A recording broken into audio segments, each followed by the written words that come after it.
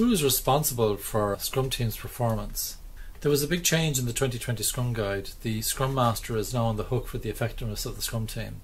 So the buck stops with the Scrum Master, and the reason that this was introduced, I believe, was to stop situations where Scrum Masters were asking lots of Socratic questions and doing lots of observation, which is a very good thing to do, but they were just watching this and bad behaviour was happening in their watch, unhealthy conflict was happening in their watch, the team's performance was going down on their watch.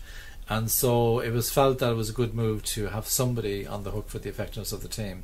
Now it gets a bit tricky because the developers need to be self-managing, the Scrum team is self-managing, and really the interventions from a Scrum Master should be in the case where it feels like the team is descending into chaos, bad things are happening, and the Scrum Master needs to step in to make sure that bad things don't happen. We're all ultimately responsible for our own performance. The developers are responsible for delivering a high quality increment, the product owner for maximizing the value that goes through the Scrum team.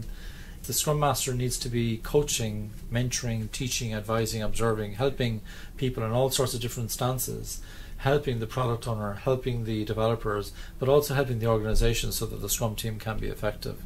And that means sometimes that the Scrum Master needs to go beyond the team, work with other teams that we depend on, maybe work with other functions, maybe help to declutter some processes, workflows and so on, even declutter the product, because sometimes there's too many features in the product, giving the product owner some hints that maybe the product, the service needs to be simplified so that we get more engagement from our customers and end users.